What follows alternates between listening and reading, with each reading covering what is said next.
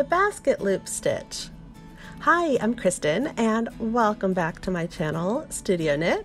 This basket loop stitch knitting pattern creates a textured illusion of looping interwoven rings atop a background of vertical pillars.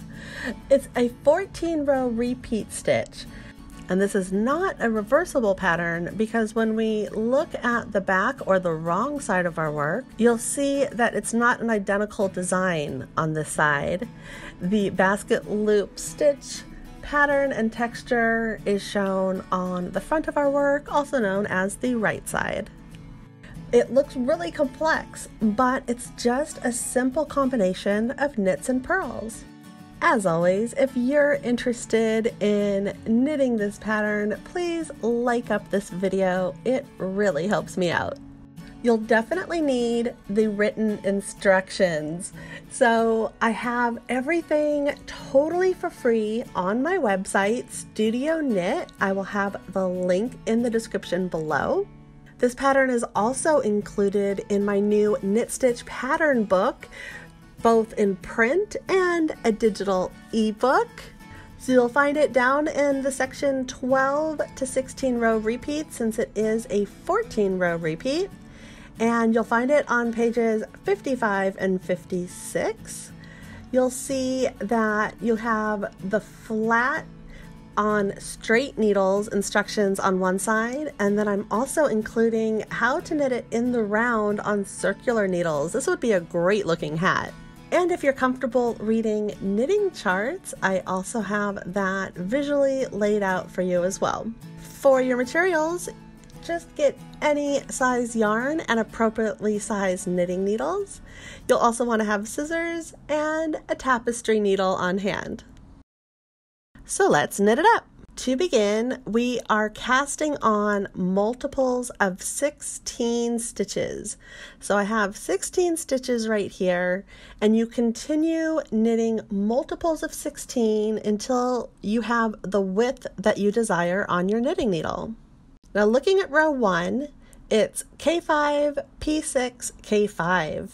So in between the asterisks, that means you repeat between the asterisks, those little stars. So you're knitting 5 stitches, and then you're bringing your yarn to the front to purl 6 stitches, and finishing up by knitting 5 stitches.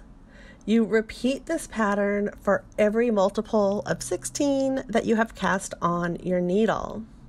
Now, since this is a whopping 14 rows and all we're doing is knitting and purling, I am not going to sit here and have you watch every single knit and purl. So I have the written instructions on the screen right here in the video. If you'd like to pause it and get your written instructions from the video, that totally works.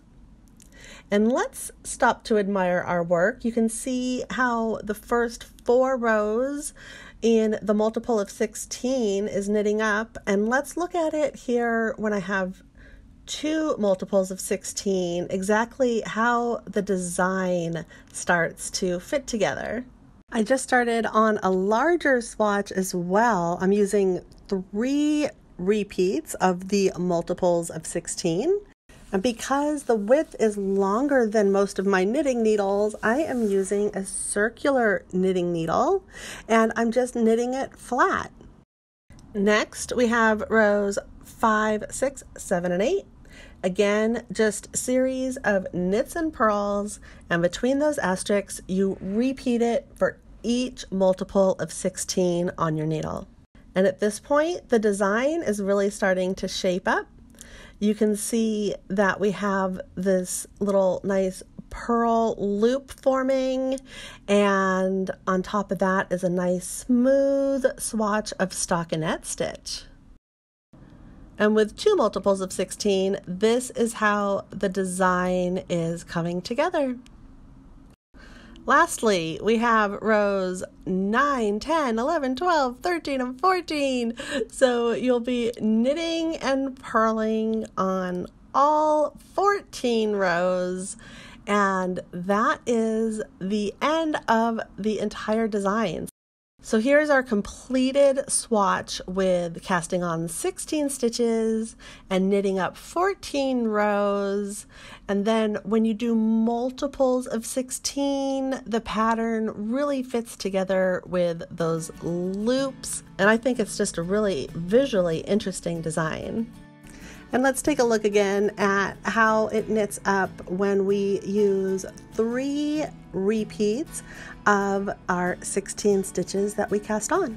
I hope you are inspired to knit up this basket loop knit stitch pattern. Thank you so much for watching. I have a lot of great knit stitch patterns you're going to love as well.